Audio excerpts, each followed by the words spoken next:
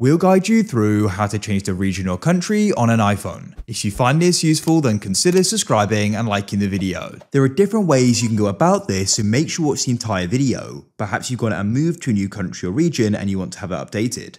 So to get started, go and open up the Settings app on your iPhone. What you can then do is go and scroll down, find the option for General and tap there. Now scroll down and find the option Language and Region and go and tap there.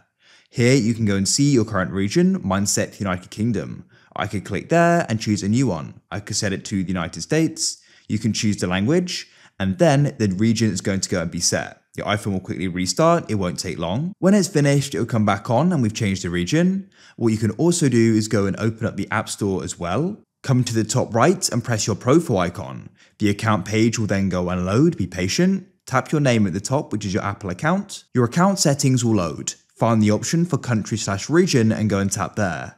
Now what we can do is go and find the new one, go and select it like so. We need to go and review this before making a change. We can press continue there. Make sure you read and agree to the terms and conditions. I already have, I'll press agree.